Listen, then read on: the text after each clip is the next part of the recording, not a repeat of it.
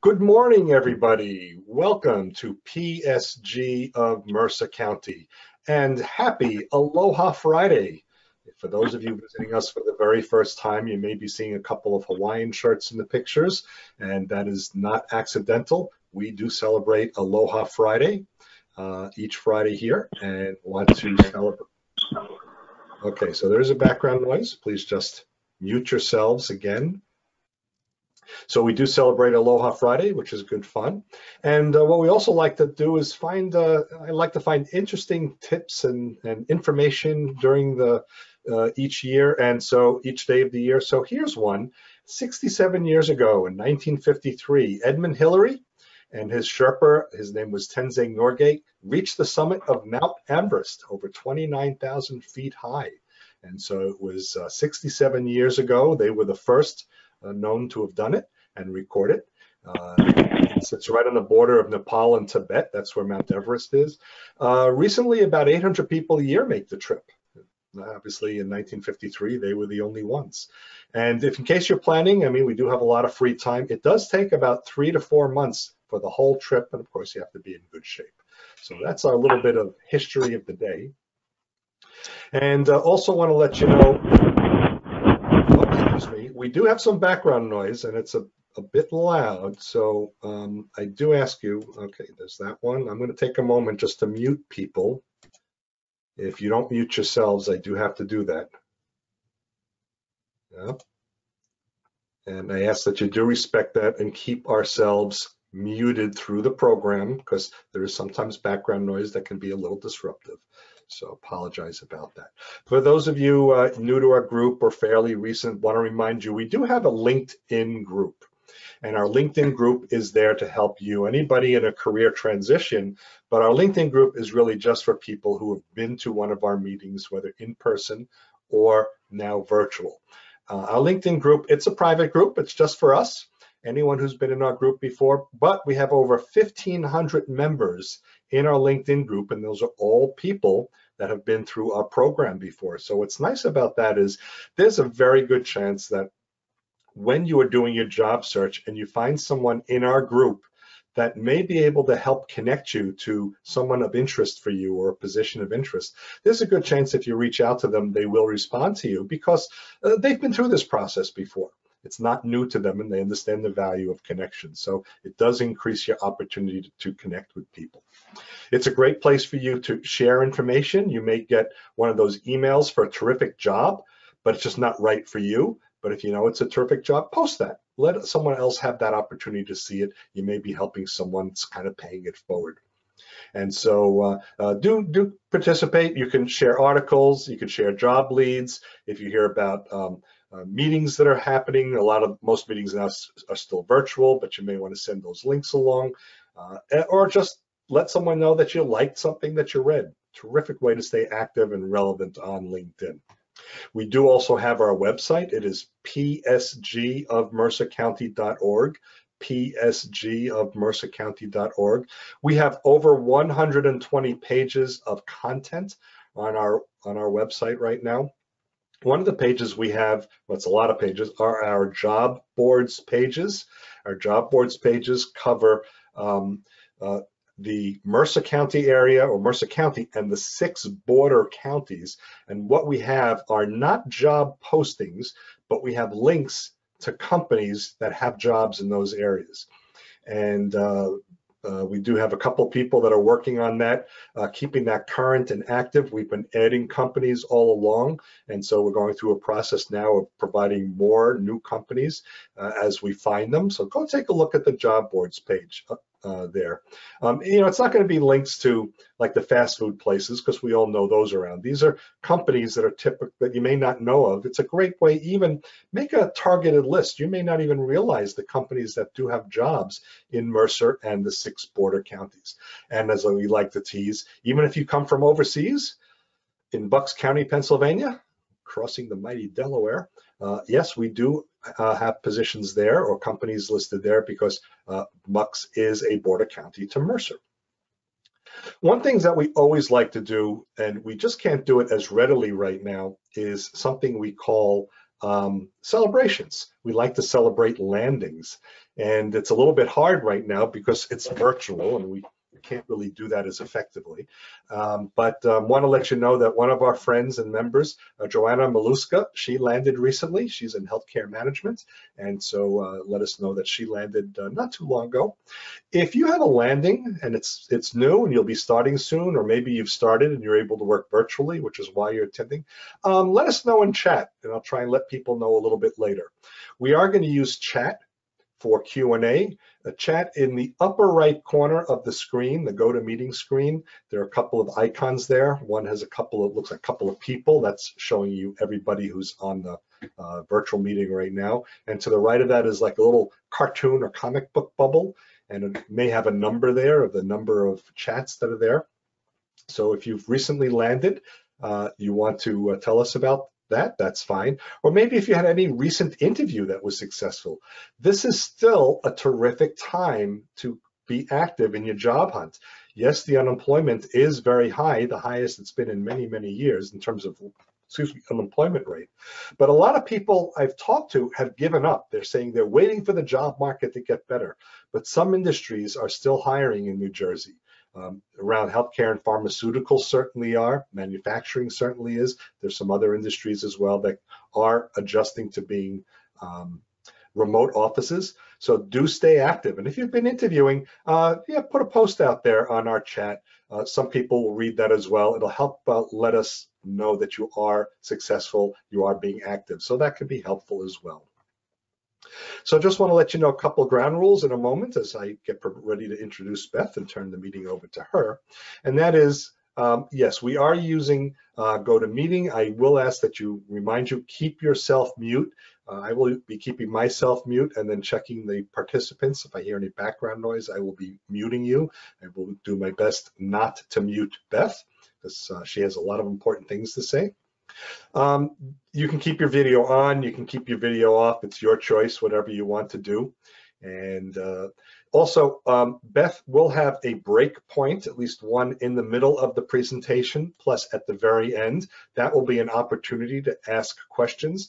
And use the chat in the upper right, that little cartoon bubble box. Use that for writing a question or entering a question. And maybe she's in a slide, but she can't take the break right now. If that's when you have the question in mind, write it down. And we will be going over the questions in the middle of the program, and then the remainder ones at the end of the program. And I also ask, minimize chat. Try not to use it a whole lot just to say hello to everybody. And I appreciate you want to stay in touch, but I'm also wanting to make sure I don't accidentally skip over any questions because I'm skipping through some of the greetings. It's just a little bit helpful to me. So I appreciate your enthusiasm, but we want to make sure that we also can address everybody's questions. So use chat for questions, keep your microphones off, keep your smiles on, and we will get ourselves started right now. And I'm just so pleased to welcome back our speaker this morning, Beth Fitzgerald. Beth is a graduate of Rutgers University with a double major in economics and English. She started her career on Wall Street working for a small hedge fund, then Prudential, and finally the Oppenheimer funds. She left Wall Street to raise her 4 children. 6 years ago, she re-entered the workforce, opening her own executive coaching practice, serving both individuals as well as corporate clients. Most recently, she published her first book, The Wake Up Call, Daily Eye-Opening Motivation to Live Your Best Life. I've got a copy right here. I'm waiting for her to sign my copy. In addition to being a published author, Beth is a certified life coach, a certified John Maxwell coach, a master EFT practitioner, a positive EFT practitioner, a speaker, and a trainer. So PSG of Mercer County is always pleased to welcome the life coach, Beth Fitzgerald. David, thank you so much. I'm just going to keep my camera on for a couple seconds here, and then we're going to go to the slides. But I'm really excited to be here with all of you today. And although I have absolutely spoken about stress before, I believe I've probably been coming to PSG since maybe 2015. Maybe this is my 5th time visiting you. I've spoken about this before. It's now the most requested topic that I talk about. And one thing that that you may have heard in David's introduction is that I'm a master EFT practitioner and a positive EFT practitioner, which is energy work. And it's all in today's capacity, it's going to be about stress that I'm going to share that with you. And very rarely do I get to go in front of 64 people currently on this program and talk about energy work. Having my Wall Street background, people are usually kind of, energy, what's that? And we're going to talk about that today so you understand what it is. It's not a Red Bull, it's not caffeine. It's about how negative emotions manifest in your body. And we're going to do an exercise at the end. So I'm really excited about that. So at this point, I'm going to turn off my camera so that you're not looking at me and that you're looking at the slides, and we'll have a little more focus. We'll get rid of that one. So I'm gone. Okay. What I want to share with you right now, as we begin to talk about how to manage and reduce stress, before we even go there, I'm just going to ask you to close your eyes for a second. And I want you to get comfortable in your seat wherever you are. And I also want you to, while you're in this seat and your eyes are closed, and I want you to begin breathing in through your nose and out through your mouth. And we're going to do the breathing technique later, but for right now, I just want you to do a couple things. I want you to clear your mind of whatever it is that you have in your mind. And if you're like me, you're thinking of all the things you need to do today, and do you have the hour to sit on this call with me and talk about stress? You may be saying, I'm fine, I'm fine. You may be thinking of things that need to be done either now or over the weekend. I just want you to forget about those. For 1 hour, the beauty of worry is this. We can't do anything about those things right now. And so I'm asking you just to let them go. And this is a technique that is helpful in reducing stress, in being able to say, what can I handle now? What do I need to handle now? What is imperative that I handle now? And what just needs to wait? And if it needs to wait, which is what we're going to do right now, we're going to say, okay, I'm coming back to you in an hour or an hour and a half. But for right now, I'm just going to let you go. Think of yourself as your eyes are closed and you think of your mind, and maybe you think of it as an incredibly full mind. I want you to just think of taking a broom to it and sweeping it out. Have you ever swept anything out and it became incredibly clean and clear? I want you to do that right now. And again, I just want you to breathe in through your nose. I'm going to have you open your eyes in a second, but I just want you to think of a couple things. In this pause, I want you to breathe. Breathing is so incredibly important. I want you to know that everything is going to be okay, because it always is. Eventually, it always is. We've been through times like this before, maybe not a pandemic, but we've been through stressful times before, and we came out on the other side, and we will come out on the other side of this. Everybody says we're in the same boat. We're not in the same boat, we're in the same storm. And just know that we're all in the same storm, and eventually the storm is going to calm down and it's going to end. And as you continue to breathe in through your nose and out through your mouth, I want you to think of what peace looks like for you. Breathe peace in through your nose and out through your mouth. What does it mean for you to have well-being? Breathe in through your nose and out through your mouth. And lastly, I want you to think about gratitude. What does gratitude mean for you? And I think when I think of gratitude, I think of PSG. How long has David Schuckman and team been doing this, right? They've been doing this for so many years, and they come every Friday prepared and ready to go. And so I know that we're all of us are grateful for PSG. And so with that, I'm going to have you open your eyes, and I'm going to ask you to just give me 1 second, because for whatever reason, my presentation just went away. So we're going to find it again. See if she can handle this stress. I can handle this stress. It's okay. If you can watch me do this, we're all going to be fine. Yeah. And I don't know how this happened, but it's all right. Yep. Yeah. Did everybody enjoy that? Go ahead, David. I'm sorry. Yeah, it's your Google Slides. That's right. Where are my Google Slides?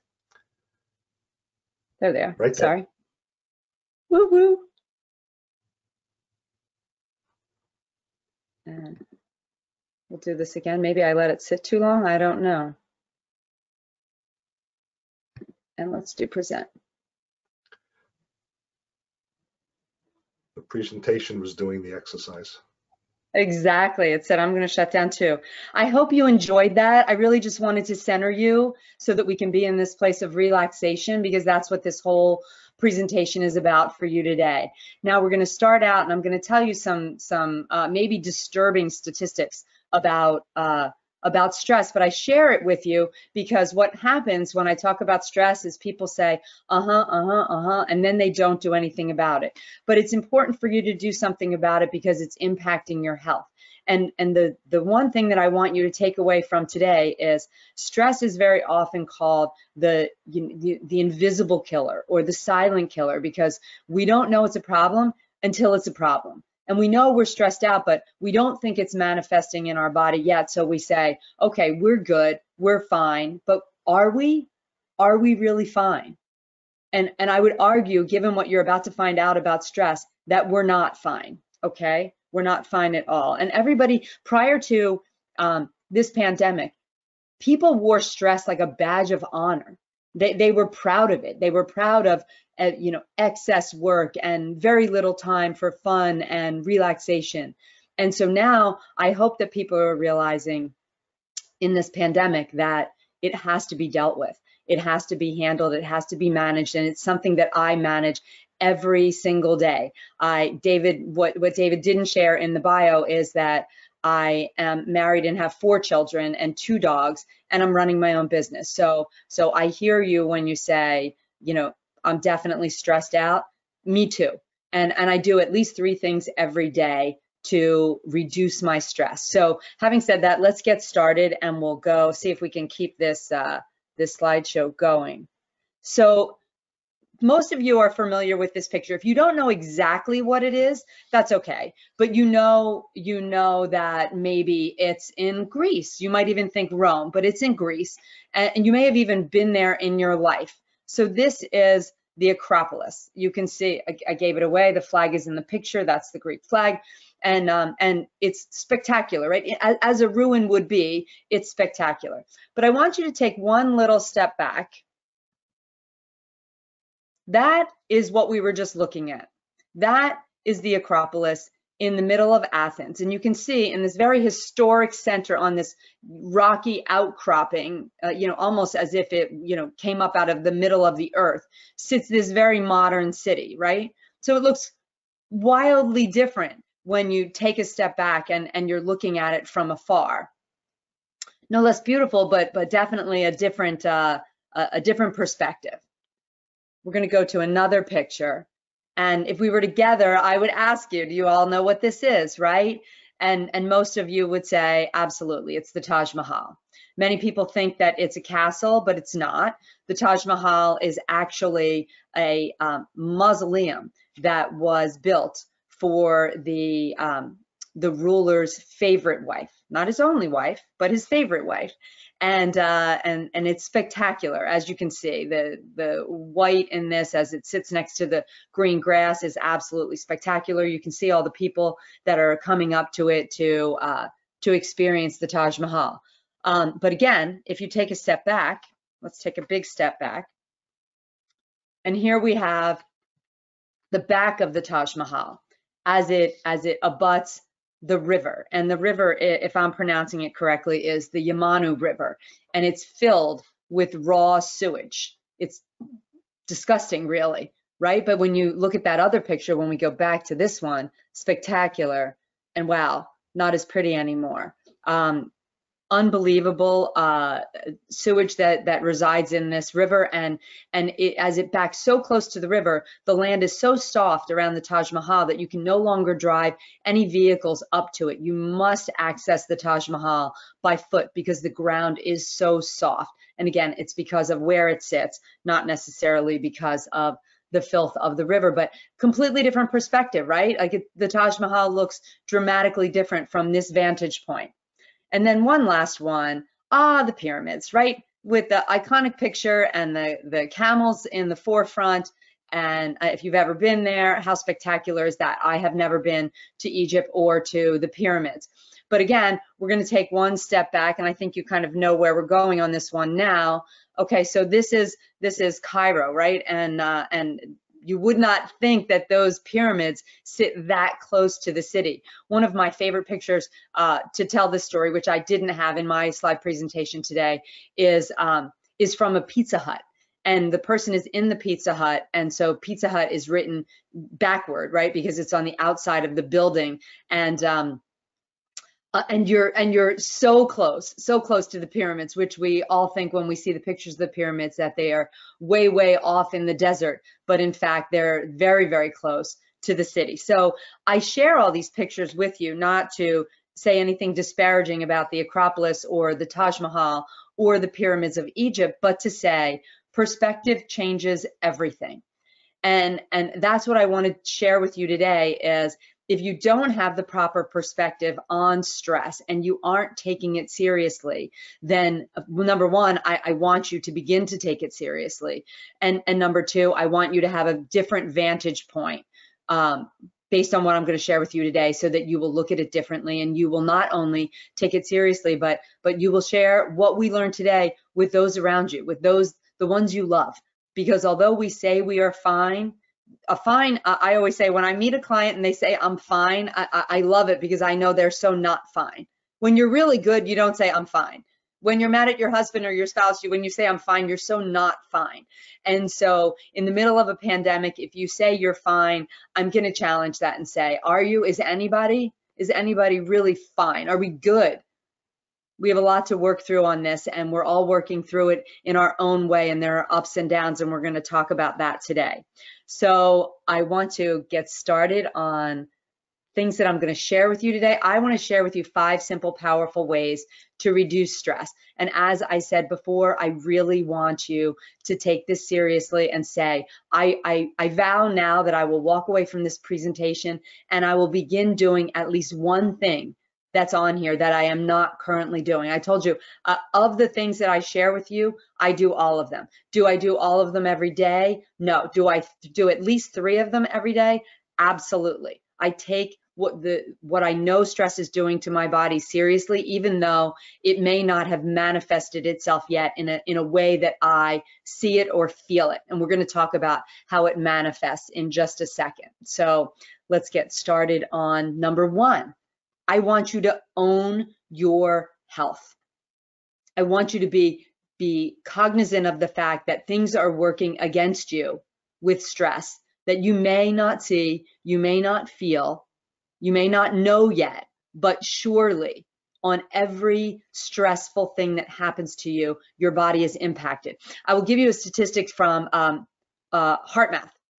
Not sure if you're familiar with it. It's another breathing technique that you can do with they have a little apparatus that monitors your heart rate as you breathe. But they did some tremendous research on stress. And one of the things they said was, when a stressful event happens to you, so whatever it is, say, you're driving, we're all in Mercer County or thereabouts, say a deer runs in front of your car, which is common for all of us, right? We slammed on the brakes, we didn't hit the deer, nothing happened, no one really got hurt, but your heart is pounding, maybe you're breathing heavy. We've all been in that situation. That event released 1,400 chemicals into your body.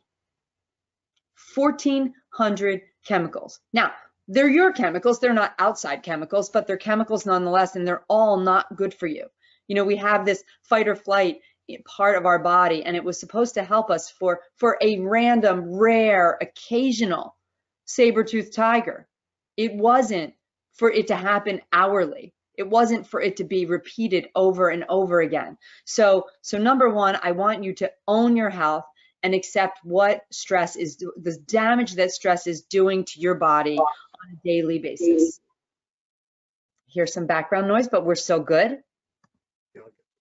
So again, if we were in person, I would say to you, what are we looking at here, right? We're looking at maybe it's obvious. These are marathon runners. They're not just regular runners. These are marathon runners crossing the bridge in New York. Now, what do we know about marathon runners? Let me share some of the things again. That these are things that I would ask you if we were in person, and one day again, we are going to be in person. What do you know about a marathon runner? Well, number one, they pace themselves. It's critical that they pace themselves. You cannot sprint a marathon. Okay, they run it very quickly. These guys look like they're some of the best. They do run it very quickly, but they don't sprint it. They have a pace. Maybe this is a 7-mile pace, right? 7-minute mile pace. Good for them. Amazing, but they will run their pace. They know how to pace themselves through a marathon. Number two, they prepare. Nobody walks up without any preparation and walks to the starting line of a marathon and says, I can do it. No one would ever do that. You nor I would walk up. Most of us won't even walk up to the line of a marathon, if we're being truthful. And that is definitely truthful for me. But even a regular race, you wouldn't walk up without any form of preparation. Now, I'm just going to pause for a second and make sure that we're all aware of the metaphor that I'm planting here. The marathon is our life. It's the life we're living. And so when we go back to the first two things I talked about, I'm talking about pacing yourself because it's a marathon, not a sprint. I'm talking about preparing for these stressful events because we're in a marathon, not a sprint, and this is our life. What else? Well, marathon runners will always treat their body like a temple. Why? Well, truthfully, the only thing that will really get them from the starting line to the finish line is the body. That's the only thing that's required. They could take off their shoes. They could take off their equipment, i.e., their running shorts and shirts. That it might be fabulous and it might be wicking sweat away and keeping them cool, but it's not going to get them across the finish line without their body. So they treat their body like a temple leading up to it. I assure you, these guys are not eating tasty cakes leading up to the marathon. They're feeding their body really good stuff, really good protein, really good vegetables, really good fruit, maybe even some supplements. But they're taking care of their temple. They have one vessel, and they take that vessel very seriously. And the same is true for us. We have one vessel. We've been given one vessel to go through this life with, and we need to take it seriously. We need to look at what stress is doing to our body, and we need to make sure that we are taking proper precautions. And then in some cases, we weren't able to prevent the stress, but now we're going to have to counteract it. And there's things that we can do for that to counteract stress as well. So they are nourishing their body, and clearly, as I spoke of before, they are dressing appropriately so that nobody's there in a winter sweatsuit or a winter coat. No, they have a long way to run. They would never do that. That would not be healthy for them. It would be really hard. It would make the run really, really hard. I'm going to share a short story with you about my daughter. I have 4 children, and one has already graduated from college. She was our firstborn, and she was an incredibly type A overachiever. So in high school, there wasn't anything that she didn't say yes to. She was on student council. She was National Honor Society. She had an internship with Rush Holt. Some of you are in Rush Holt's backyard over there. She was in theater. She was in sports. She was a straight A student. Like, you name it, she was doing it. And it was unhealthy. unhealthy. When I tell you burning the candle at both ends doesn't even begin to describe what this child did to herself. We were not supporting that. We were saying, no, Devin, that's not okay. It's too much. It's too much. No, I need this. I need this for my college application. I need this for my college application.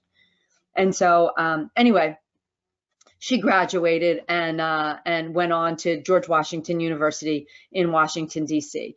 And after a couple of years down there, we were talking, and I can't remember what we were discussing, but she said to me, Mom, you know what? I just want all of me to graduate from college, because all of me did not graduate from high school.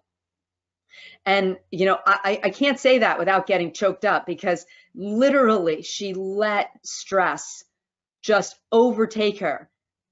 At what cost, right? You know, she ended up going to George Washington University. It was a great university. She graduated. She's working for a great company right now, but she took on stress beyond comprehension. And so I want you to take that phrase, I will say, or sentence that my daughter said to me. I want all of me to graduate, and I want you to apply that to you and your life. I apply it to my life every day. I want all of me to get through this pandemic. I want all of me to live a good life. And so I just share that with you because that's a personal story, and I hope that this metaphor resonates with all of you on how important it is to reduce our stress. So where does it manifest in you?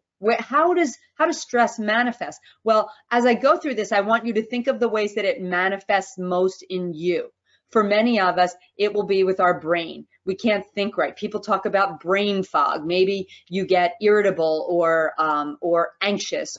So think of how it would manifest in your brain. It might make you sad. It might make you unhappy. It might make you grumpy. Second thing is hair. Has anybody had thinning of their hair or even loss of hair? I know my girls, when they get stressed, their hair starts to get nice and thin and brittle. Obviously with our heart, it definitely impacts our heart, and we will learn later that to the point of heart disease. If stress goes on long enough, it can manifest itself as heart disease. Stress manifests itself in our blood, in our skin. Have you ever had any form of eczema or dry skin, any form of dry skin, or your nails getting brittle? It will manifest on your skin and on your body. Maybe you're bruising more easily, or again, the eczema is a very common sign of stress. It taxes our kidneys and other organs, muscles and joints. Now, this is probably one of the biggest ones. How many of you have had a pain in your neck or a pain in your shoulder or maybe in your elbows or your hips? All of those are signs, can be signs of stress. For me, I definitely always get it in my shoulders, and I always feel it often in my stomach. Down to our intestines, that gets to constipation and bloating. Hormones, I already talked to you about what happens with the release of the chemicals or the hormones in our body when we get stressed. Again, it could have varying different degrees of impact on our hormone, and down to bodily fluids. So if you want to throw anything in the chat right now of where it manifests in you, if it's always in the same place, or maybe just think about it, does it always manifest in the same place? Where do you see, when you know this is happening to you, when you know stress has not only been a part of your life, but now it's starting to physically manifest in your body, where do you feel it? Where do you feel it most? Where do you see it? And when you know that, is that a signal for you to start taking care of yourself? What I'm arguing here is, I don't want it to manifest in your body first. I want to get it well before it manifests in your body, before you get the pain in the neck or the shoulders, or before you have eczema on your skin, or before you get a pounding headache. Can we catch it before then? So we have a couple. One gentleman, Peter, said sometimes he gets hives. Hives, absolutely. That's absolutely an indication of stress. Panita said sometimes a stiffness in the neck and upper back.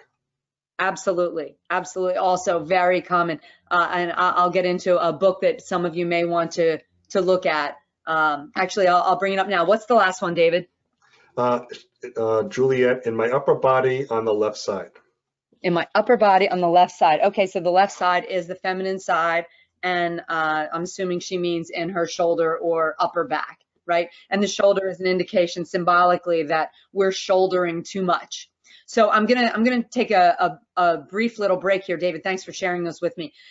If you and I have the book with me now, so I'll show it to you at the end. But there's a book called "You Can Heal Your Life," and it talks about the symbolic meaning of where everything manifests in the body and why. This is more Eastern medicine than Western medicine, and it's not in place of Western medicine. It's just a nice indication of, hey, why is this happening to my body symbolically, again, from an Eastern standpoint, not a Western standpoint, but together I think it's important to use both. And I'll share that at the end. I have it with me right now. Thank you for sharing those indicators when you know. And now you know. I would like to get that before, imagine that, before I get hives. I'd like to handle that stress before it manifests in my neck, and I'm starting to put Bengay or some other form of ointment on your neck so that it has full rotation, or in your shoulder blades. And obviously, if any of you love to get a massage, those are out of the question right now, so we might as well do what we can to prevent it from happening in the first place. I want to share these 3 types of stress with you so you understand what the three types of stress are. First is acute, and that's negative thoughts for recent or upcoming events. So that would definitely be a global pandemic would fall there. Episodic is, it's kind of the type A worrier. So that's people who are living in chaos or crisis.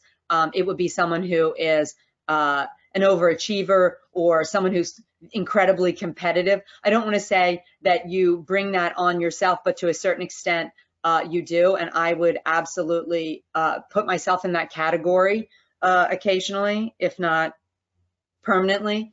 And then last is chronic. Chronic is long-term stress, and that would be maybe long-term poverty or abuse or something like that. Most people don't experience chronic stress as much as they do as acute, which is the now, and episodic, which would be more of a type A worrier.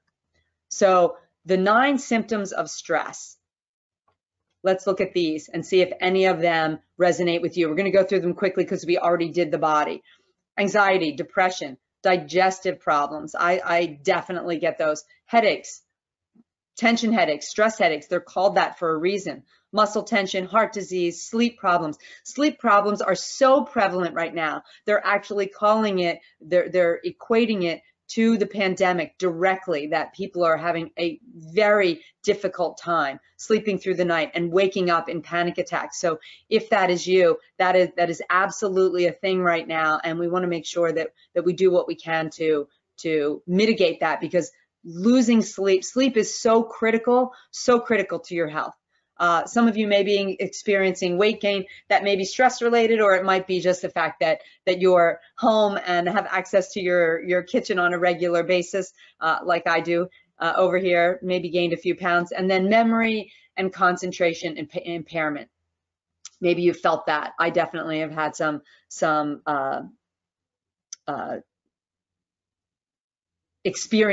I definitely experienced that during the pandemic. So number 2 is attitude. And I am not saying this in any trite way, like, oh, you should have a good attitude. Not at all. I just want to point out with attitude that it is under our control at all times. And so I want you to think about attitude in this framework. We are responsible for our thoughts, our feelings, and our actions, right? And so if that is our circle of responsibility, we have the opportunity every day to decide what thoughts we think, what feelings we get from them, and what actions we take. And so I want you, I'm not going to spend a lot of time on this, but I want you to think of a thought that you've had recently. Maybe it's related to the virus. What feeling did it manifest in you? Maybe anxiety or fear, right? And then what action did you take on that? So this is classic going down the rabbit hole if you want or not. And again, it's our decision. So if we say, okay, let's think about The pandemic, absolutely. Possibility of catching the coronavirus, it's a possibility. Feelings in me, fear, actions. The only action that you're capable of being in control of is the fact that you use every precaution possible. After that, there's nothing more you can do. Worrying about it isn't going to make it better, and it's certainly not going to make you more resilient to a virus. You take all the proper precautions and say, I've done what is necessary. I've made myself safe. And now going down the rabbit hole of thinking and worrying and fearing, which we're going to talk about in a couple minutes, isn't necessarily making us feel any better. It's certainly adding to our stress, and it didn't make us safer. Worry doesn't make you safer. Worry makes you more worried. Our greatest weapon against stress is our ability to choose one thought over another. So in that previous example that I just gave you, what's a better thought? Please tell me what a better thought would be. If you're not putting it in the chat, at least write it down for you. Is a better thought, I've taken every proper precaution. I've been incredibly responsible. I am respectful of other human beings. All of those things are a better thought. Because just like stress being invisible, so is this virus. So we have to come up with really powerful thoughts to remind ourselves about how careful we're truly being.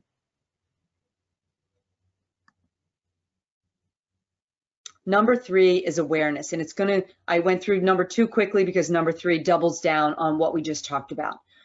I want you to be aware that there are 3 places that you can reside in your mind. One is the present, one is the future, and one is the past, okay? Now, here's the important thing for you to know. Obviously, you know that we're gonna tell you that the present is the best place for you to be, but I wanna talk to you about the past and the future so you know where we all go from time to time. The past is where regret and anger and sadness reside. When we go back to the past, there are things that we can't change, but we can go back and stew over them or say, oh, why did I do that? Or why didn't I do this, right? Have you had those moments where you said in a moment of regret, I wish I had? That's the past. Now go to the future. The future is where anxiety, worry, and fear reside. And so we've all done that, right? Well, what about, what if I catch the virus? What if, whatever your scenario is, for my daughter, it would be, what if I don't get into the best college? All of these things are in the future. And then the present is where peace, joy, and happiness reside. And so we want to be in the present as much as we possibly can. Right now, you are in the present. When you first got on this call, that's in the past. If you left your microphone on, it's in the past. Can't do anything about it now. We cannot change it. Same thing with the future. You can't change it. You can't put your camera on in the future. When we get to that point, you can put your camera on, but you can't put it on. You can't go to the future now. That's not possible. So in the present is where peace, joy, and happiness reside. And so when we go to the future and we go to this place of worry, it doesn't make us any safer. It doesn't make us any more secure. It doesn't change anything. It just allows us to worry. And same thing with the past. When you go to the past, you can't change the past. It is what it is. So to sit in it is a thought process that's going to allow you to go to some negative places. But knowing that you can't change it might help you go back to the present and say, if I can just sit in the present. I had a call yesterday and it was with a friend of mine and the call wasn't great. And so for a couple hours, I would say afterwards, I perseverated on that call. And then finally I had to snap out of it and say, wait, you did the best you could. You were there, you were on time, you gave what you could possibly give to your friend. But there's no way to change it. So I need to let this go. Everything's going to be okay.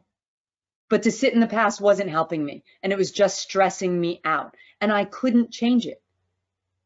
So I hope that's helpful to you. And when you think about, when you go to places where you begin to worry, I want you to come back to the present. You can do that breathing exercise we started out with and just get yourself to the present. What is around me that's present? Be grateful for what you see around you. If you can come to the present and go to a place of gratitude, it's an incredibly centering moment and a technique and exercise to do to bring you to the present. I love this. If it can't be solved, there's no need to worry. I'm sorry, if it can be solved, there's no need to worry. And if it can't be solved, worry is of no use. Worry is of no use. It's one of those things, you know, oh, well, I can't change that. Then don't worry about it. Like I said about that call, I can't change it. It happened. It's water under the bridge. I cannot change it. So worrying about it isn't going to make it any better. It's just going to add stress to my life, and I don't want to add any more stress. And I had to consciously choose a better thought. And at that point, it is a little bit of talking to yourself. You have to choose a better thought. And it's a little bit of a conversation. But if you can say this quote to you, if it can be solved, there's no need to worry. And if it can't be solved, worry is of no use. So here is number 4, tools and strategies to reduce your stress. When I began this presentation, I told you that there are a number of things I do every day. So let me share with you what the tools and strategies I'm exposing you to. Hopefully some of them you're already doing. If you're not, maybe you will entertain doing them, and maybe I can give you new ways of reducing your stress. So number 1 is meditation. I hope some of you are doing meditation. If you're not, and I'm going to give you a slide in a second that's going to show you how powerful meditation is, but it is the single most important thing I can share with you and tell you how powerful it is. People always think of meditation that it means that you're sitting in Indian style and you're silent in the kind of Om space for an hour or more, like a monk. That is not true, or at least that's not true for me. I do a guided meditation. I don't sit in silence. I do a guided meditation where someone guides me through it because that works for me. My meditation is 10 minutes long, and I use Calm, and I'll show you a bunch of different meditation apps that you can use. Meditation is incredibly powerful. It is, again, back to being present.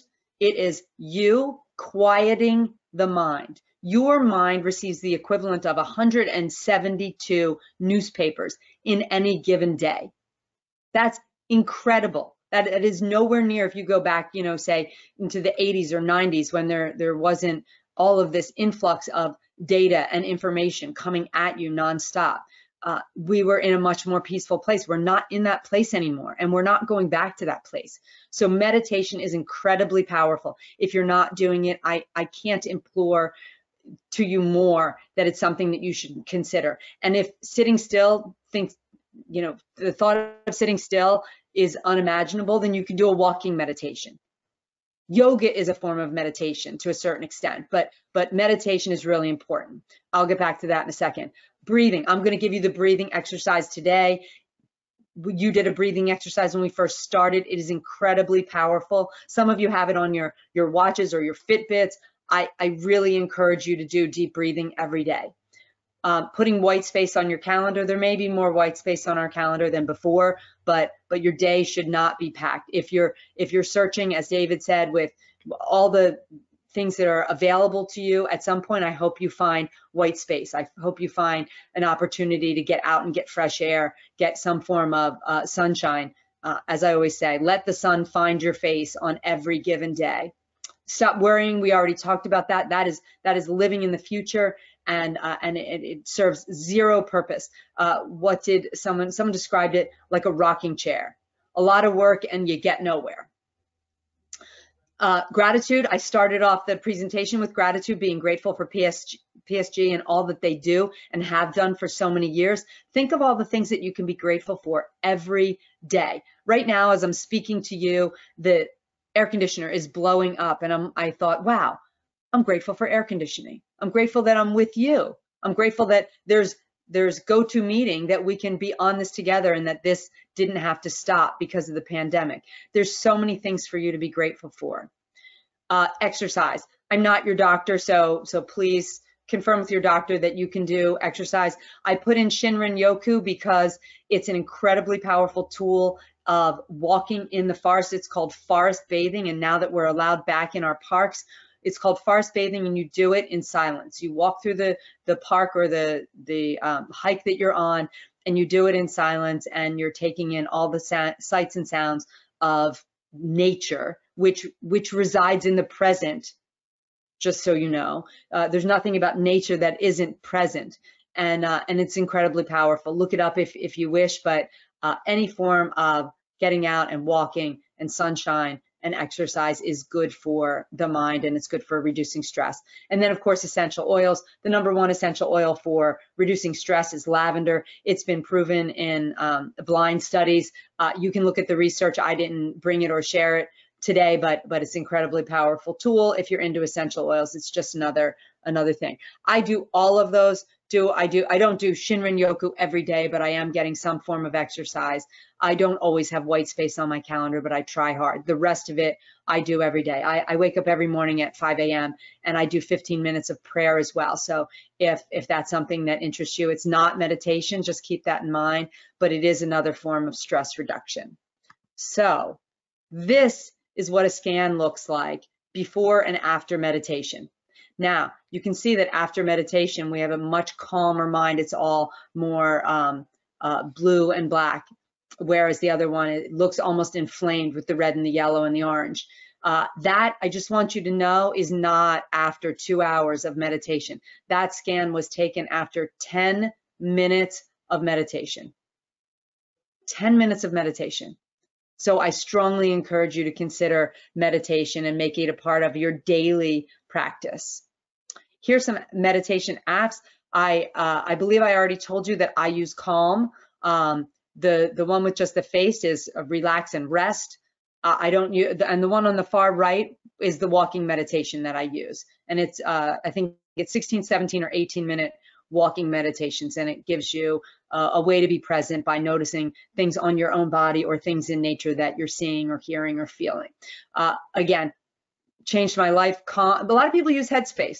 I was not a fan of Headspace, but a lot of people like it. So if that's your thing, then check out Headspace. But I really, really like Calm.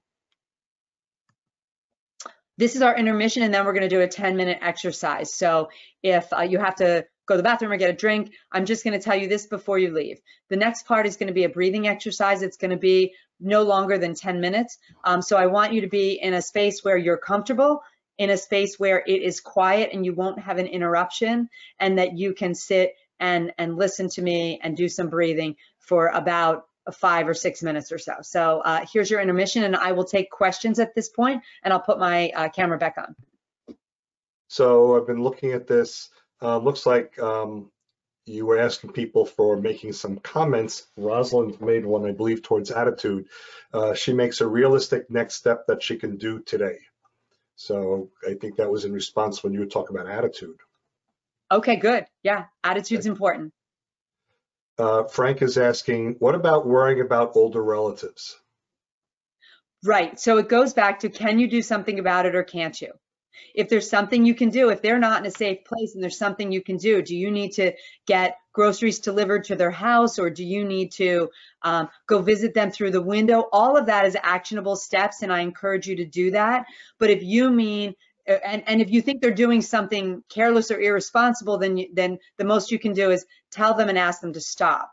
But if it's just general worry about them and either COVID or just general worry, you're not making them safer, you're not making them healthier, you're not doing anything on their behalf. So it's senseless. At this point, again, I'm an incredibly spiritual person, but at that point, if I still had angst over my parents, both of whom have passed away, so I don't have that concern right now.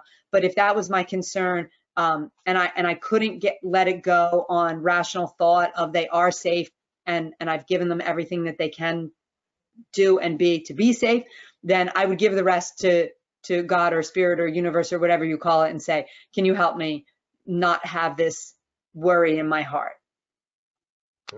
Now, folks, you can look at the chat. Some people had some good ideas and they're sharing some things.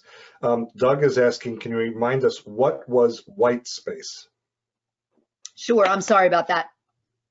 If you look at, if you take a page out of your calendar and it is booked from sun up to sundown, there is no white space. So take, every hour and take something out, and then that would be the white space where you say, okay, I gave myself thinking time. I gave myself, I'm going to go for a walk here. Creating white space is when your calendar is not booked. Okay. Bill is asking, don't you need to live in the future in order to plan and prepare? How do you avoid over planning? And that could be stressful. Over planning can be stressful. You don't have to live in the future. You can think about the future and then you come back to the present and say, what can I do now?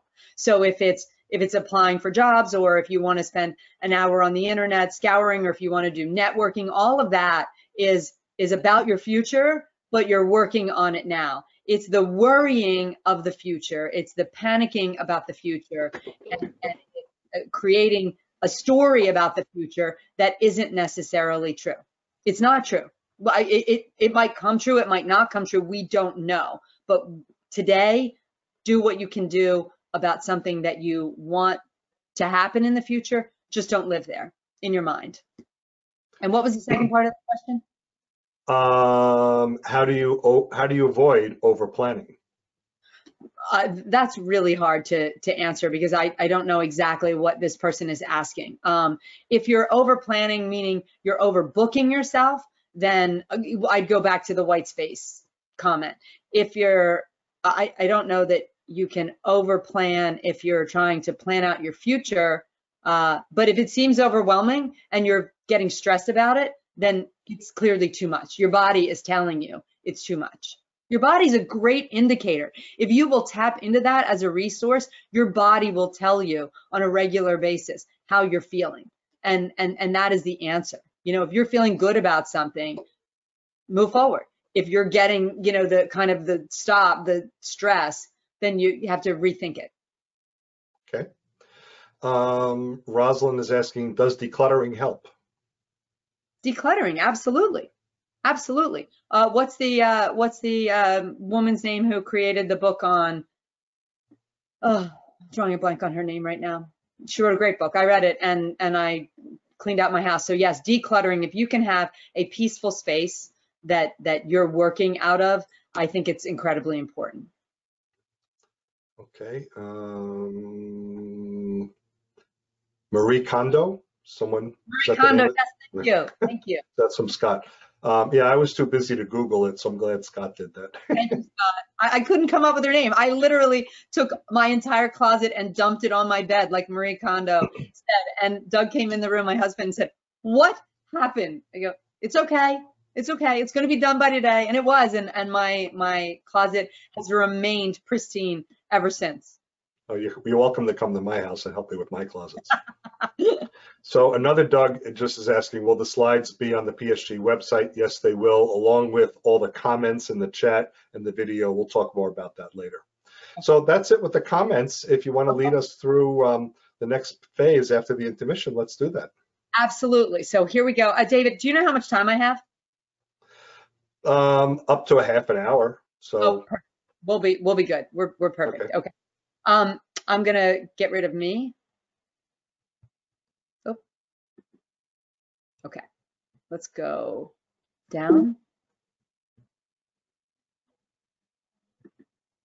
There we go. Sorry about that, everyone. Okay, so we're going to talk about energy, and I told you in the beginning that I'm a master energy practitioner, and so we're going to talk about energy now, and I'm going to explain what it is, and then we're going to do this breathing exercise. So where do you fall on the energy scale? So this is the scale of consciousness, and you can see it's conical in shape, okay? So in the bottom is where our very lowest vibration is energetically. It is where shame and humiliation reside. And then at the very top is enlightenment. So think of enlightened people. So it would be the Dalai Lama, Mahatma Gandhi, Jesus, whatever. It would be up here at enlightenment. They're people who nothing would ever bother them. They are peace and love personified at all times. Humanly possible, but rarely attained. Then you go down to peace, love, joy, all of those great high vibration, high energy positions and places of consciousness. I share this in a conical shape because as you go down the cone, you can see that the emotions on the left are becoming less desirable, and then our vibration on that emotion gets lower and lower and lower. On the right, you can see it says from green and above, it's expansive, and green and below is contracted. So think of right now, we're in a place of fear, right? Wouldn't you call that probably where we all are in the pandemic? And we have a vibration of 100, we're in a contracted state, and this is not where we're gonna do our best work. There's no way we can do our best work in this restricted and contracted state. And so how do we get ourselves out of that? How do we get ourselves to a higher level if we wanted to go up to even say courage? Courage used to be where when they tested America, courage used to be where the majority of Americans resided, just at 200, almost at that transition space where you're not necessarily contracted, but not necessarily expansive. I would imagine that in the middle of a pandemic, we're far lower than that now. And I would think that the majority of people are all residing at this 100 or lower, this lower level. So if you can think of moments when you were at any of these lower levels, I just want you, I don't want you to go there necessarily, but I want you to think about it. As a matter of fact, if you go to the lowest and you think of shame, all of us can think of a moment when we were ashamed of something that we did. But I just want you to think in terms of an emoji. If I asked you to send a shame emoji to me, what would you send? So most of you would grab one of the faces that was head down, eyes down, mouth down. If it had shoulders, shoulder would be kind of turned in. You can picture that in your mind's eye, what shame is. And then now I want you to go all the way up to the top, and I want you to think of enlightenment. Think of one of those enlightened people that I mentioned. Can you picture them? Would they be head down, shoulders down, eyes down, mouth down? Or would they be head up, shoulders up, arms out, open and expansive? That would be your image, right? So that's the top and the bottom of this. And I want you to kind of have a visual in your mind. And everything that happens in our life causes us to go up and down in this scale of consciousness. We're going to do an exercise in a second. I'm going to go to the next slide now. I just wanted you to have that as a framework of energy. And then we're going to go into, there we go. We're going to talk, I'm going to go to the scale of consciousness in a second, but it's a negative, subjective units of experience. We're going to use that from a -10 to a +10 when we do this breathing exercise. Okay, we're going to do this soften and flow technique right now. So let me tell you a little bit more as we get into this, and I hope you're in a comfortable seat, you're in a room that is quiet, and this is my gift to you for stress for today. So before I begin, I want to be crystal clear. I am not a therapist. You know, I mentioned that I am an energy practitioner, a master of energy, but I'm not a therapist. So when we're talking about energy, we're talking about the energy in our body. So the energy that I'm going to work on today inside you and inside me is something that you're familiar with. We're all filled with energy. We're all vibrating. We all have a vibrational level. There are actual meters that can determine the vibration of a human being, but you're familiar with energy. You are absolutely familiar with it. And I want you to think in terms of when you have been in a situation where you said, I don't like the vibe I'm getting from that person. Have you ever said that? Yeah, you've been in maybe a situation where you said, this person's making me feel incredibly uncomfortable, maybe even unsafe. When you said, I don't like the vibe, what you said was, I don't like the vibration I am feeling from that person. It is coming off of them, and it's making you afraid or fearful. It might have happened in a parking deck or at night in the dark, and you said, I don't like the vibe. You may have walked quicker or grabbed your friend and stayed closer, but you knew that you didn't like that vibration, and you felt it in your body. And some would even say it was a sixth sense, right? Sixth in 5-6, right? Sixth sense. And so now we're talking about your energy body. This is what we're talking about when you're talking sixth sense. Have you ever had another negative emotion like that had a physical manifestation? So like butterflies in your stomach. Have you ever made reference to butterflies in your stomach? Of course you did. Now, there aren't really butterflies in your stomach, right? Or have you ever said, oh, I had a lump in my throat. It was hard to swallow, but you didn't really have a lump in your throat.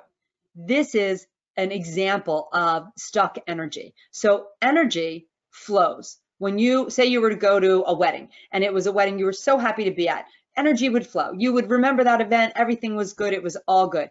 And then there are things that cause energy to get stuck.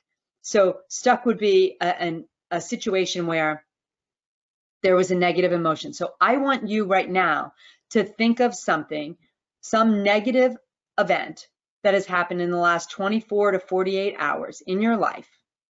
And I want you to really put your finger on it. It could have happened just to you. It could have happened with someone in your house. Maybe there was an argument. Maybe there was something on a phone call. I told you I had an event on a phone call with someone yesterday that I didn't leave feeling so great. So I want you to think about that event in the last 24 to 48 hours. And I want you to think of what that negative emotion was. Can you put your finger on what it was? Was it fear? Was it anger?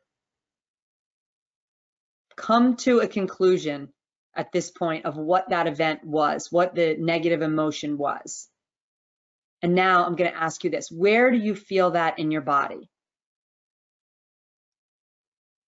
I'm going to tell you where most people feel it. When you're talking about an event like that, people feel it in their stomach. They'll feel it in their solar plexus. They will often feel it heavy on their chest or maybe over their heart, maybe up higher where it's harder to breathe. Some people will say, I feel it in my throat, like I can't swallow. And occasionally I have people say they feel it in their head. So right now, wherever it is, wherever you are in your own space, I want you to just put your hand on wherever you feel this negative event, this negative emotion, this stuck energy, as we're going to call it. Okay. Now that you know where you feel it in your body and you put your hands on it and you said, okay, it's my stomach or wherever you feel it, I'm going to ask you a series of questions. Nobody needs to answer them in the chat. You just need to answer them for yourself. So I want you to have these answers for you. On a -10 to +10, what is that event for you? What is that feeling that you feel in your body right now? Is it, and 0 being neutral. So if it was a negative event, rarely would you be neutral on that. So the number would presumably be somewhere between -1 and -10. When you have your number, you can write it down or just memorize what you know your number is right now. When you think of that event, when you go back to that event as if it was happening right now, what is that number for you? Now, wherever you feel it in your body, I want you to tell yourself really, what size is it? So for some, it'll be the size of a soccer ball. Maybe it's a grapefruit. How big is this stuck energy for you? Now I want you to ask yourself, does it have a color? Could be any color. Could be black, could be red, could be yellow. Does it have a color? Doesn't necessarily have to have a color. And does it have a texture is my last question. Does it have a texture? Is it hard? Is it dense? Is it rough? What is the texture of this stuck energy? Okay, once you have all of those, now I'm going to begin this breathing technique. And I want to tell you a couple things before we start. One, we're talking about stuck energy. Energy is not negative. I know that it may feel when you're thinking about this event that it's negative. Energy isn't negative. It's just stuck or flowing. And so what we're going to do is we're going to get that energy to flow again by doing this breathing technique. But it's never negative. So I don't want you to think that there's negative energy in you that you're trying to get. It's just stuck and we want to move it. And you're going to move it. You're going to do the moving through the breathing. And then the second thing I want to ask you is, where do you want it to leave your body? Now, wherever it is right now, let's just assume for me, mine is in my stomach. Where can it leave? It can leave anywhere you want it to leave. So if you're a science person and you want it, you know gravity, and you're saying, well, it has to leave via gravity, it would drain out. Maybe it would leave through your legs and through your feet.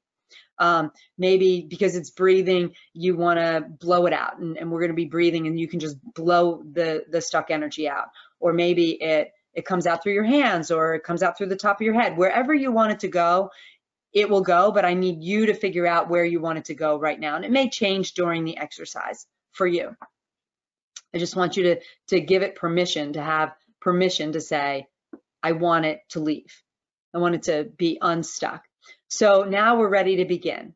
I want you to sit back in your chair, and I want you to get comfortable, and I want you to close your eyes. I would like you to put your hands over your heart center. That has a very positive effect. And I want you to begin breathing in through your nose and out through your mouth. Again, with your eyes closed, breathe in through your nose and out through your mouth. And just create a rhythm.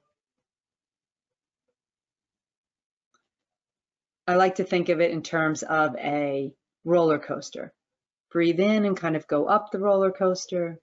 And as you breathe out, let the air out and slide down the roller coaster. But create a rhythm. And again, breathe in through your nose and out through your mouth. And I want you to start thinking about this stuck energy wherever it is in your body. Continue to breathe in through your nose and out through your mouth. And I want you to think about making it smaller and smaller. The technique is called soften and flow. So as you breathe in, I want you to soften the energy. And as you breathe out, I want you to flow your energy. It's just energy. So as you breathe in and breathe out, just consider making it smaller and smaller.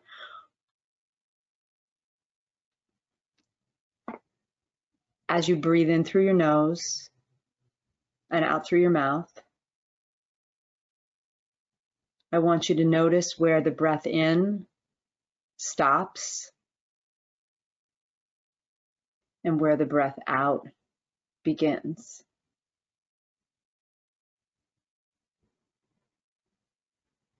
It's almost as if breathing has 4 stages. You breathe in and you stop, and you breathe out and you stop.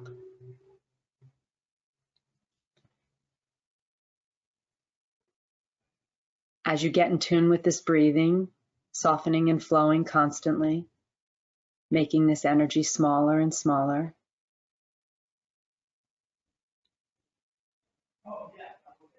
I want you to continue to breathe in through your nose and out through your mouth. But I want you to soften your mouth.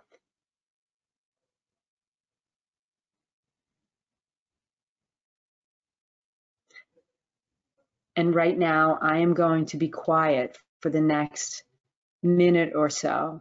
Please keep your eyes shut. Continue to breathe, but I want you to enjoy the silence. If you find your mind traveling to another place or another thought, go back to following the breath in and following the breath out. I want you to continue to breathe in through your nose and out through your mouth. We're almost done. And right now, I just want you to take notice and check in with your body. Start with your feet. Maybe wiggle them around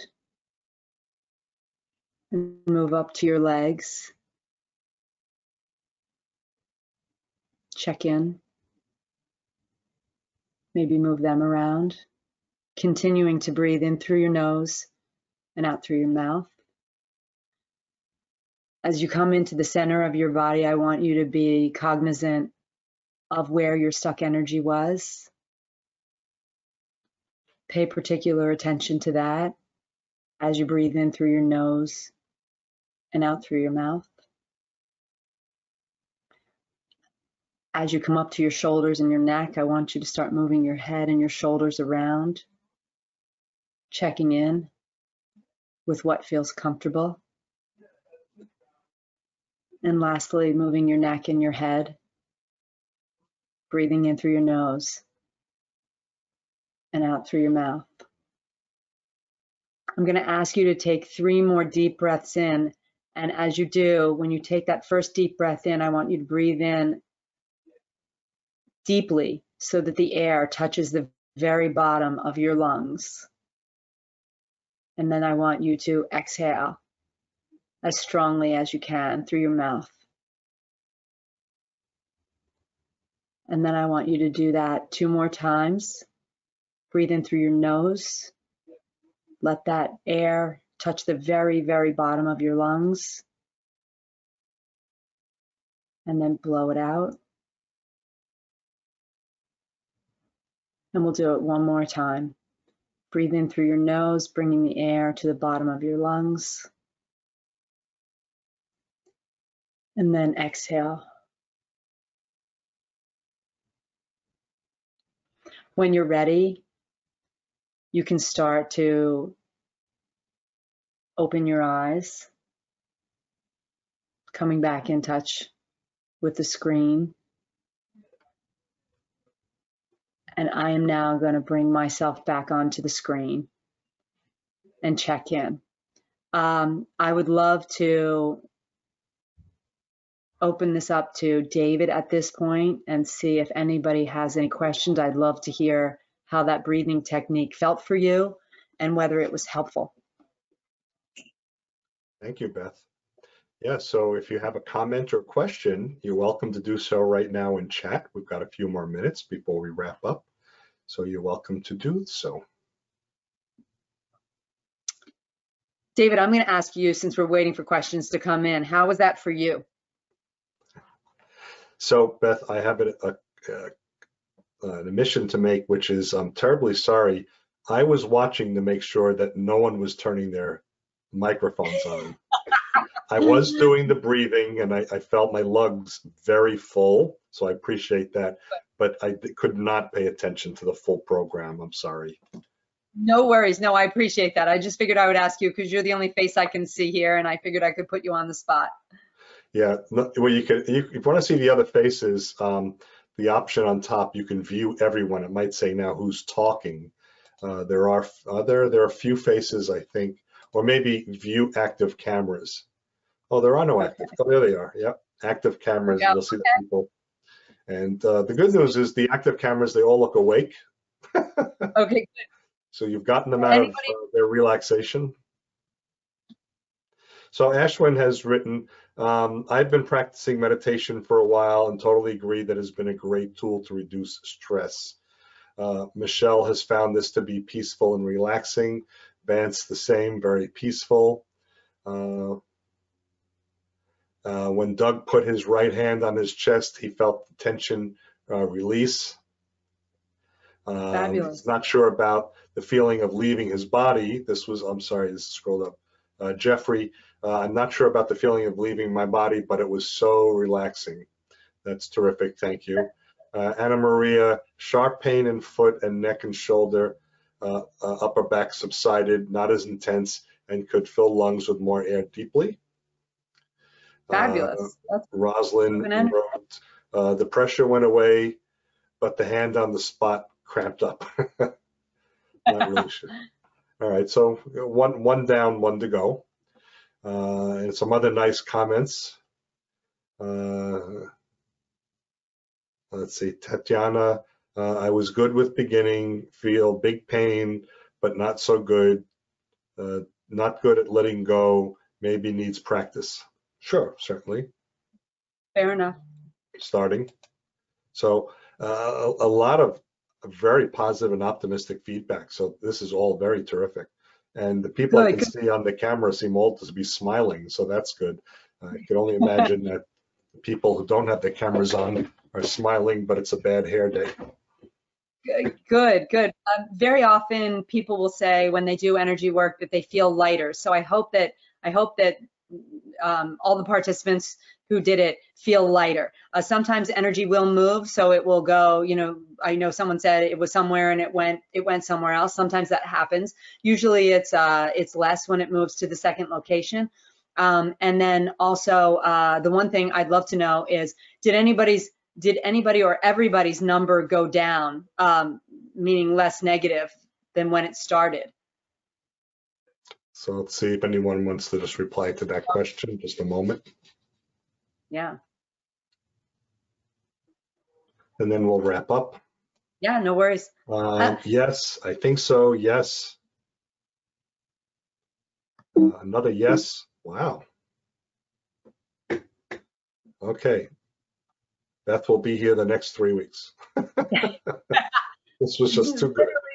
Yeah, David, if that's something, we could do, now that they all know what's going on, if anybody wanted to do, a Zoom call and you wanted to schedule something that I guided the breathing, I would happily do that. It would be my pleasure. It would be, it'd be an honor to be a part and support your group during this pandemic. But it's incredibly powerful. It's a tool that, quite frankly, I hesitated to use with my Wall Street executives because it sounded a little woo-woo, but it's the most powerful thing that I have ever come in contact with, and I use it all the time. It's super important, and that's just one way. There are other modalities within energy work, but I can't speak highly enough about it.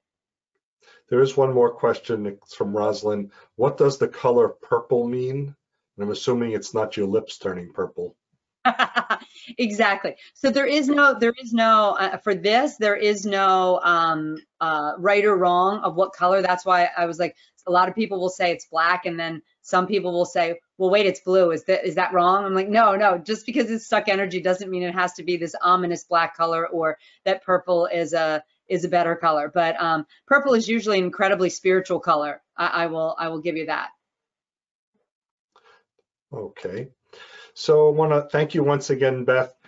Thank you so much. I guess I've known Beth, we've known each other about 6 years or so. We first met and connected through Volunteer Connect a number of years ago. And I've always gotten a sense, gratitude was one of the comments or slides she had earlier. I've always had a sense of gratitude is just pervasive through you. It's just part of your being. You just always seem to be grateful when working with other people. And so it's very genuine in Beth, certainly. Thank you. And in addition to managing stress, and Beth really helped us today learn ways to get on top of it or manage it. Also understand that not all stress is bad. Some stress is helpful. We actually had a presentation by Kathy in January. Stress can help us focus. It can help us react to apply our attention to something that's important. So sometimes managed stress can be helpful, but certainly we don't want it to be overwhelming at all. I like the Dalai Lama quote that you had, and when you had it there, I was Googling a little bit. There's a quote that I've heard, and it seems it's based on another quote by the Dalai Lama, but I always heard, and I would tell people that work for me, if you don't have a solution, then it's not a problem. And I think it goes similar to the comment that Beth made about worry. If it can be solved, there's no need to worry. And if it can't be solved, well, worry is no use. So when I had people working for me, if they were concerned or worried about something, but there was no way to fix it or make it go away, then let's not worry about it. So I think I've been thinking about that a long time. And I did Google, Dalai Lama has a quote based on that. I don't have the exact wording for that. I like that you shared some of the apps with us. And this has been such a relevant topic and timely topic. Even Calm, the app, one of the apps that you mentioned, they now have a TV commercial, do nothing for 30 seconds. and then there's a little countdown clock, and I think it's rain or waterfall in the background. So, you know, they're sharing their thoughts with us as well. You know, this certainly can be a stressful time, not just job search, but with the pandemic and everything else that surrounds all that. So absolutely, the slides are online right now. Later today, I will put the chat sessions that you've all been contributing and sharing. If you need to go back to that, there may have been some people sharing information that you want to have. Also, the video will be up on our YouTube link, our YouTube channel, and there'll be a link on our website. On our website, on the right side of every page, is a link called Meeting Presentation Documents. Meeting Presentation Documents. Click on that link and a new page will open, and Beth's program is right at the top there. You click on that and you get everything that you need. So slides are online, the video and the chat will be there later this afternoon. You are most welcome to join our LinkedIn group. I encourage you to do so. We've got over 1,500 members from LinkedIn.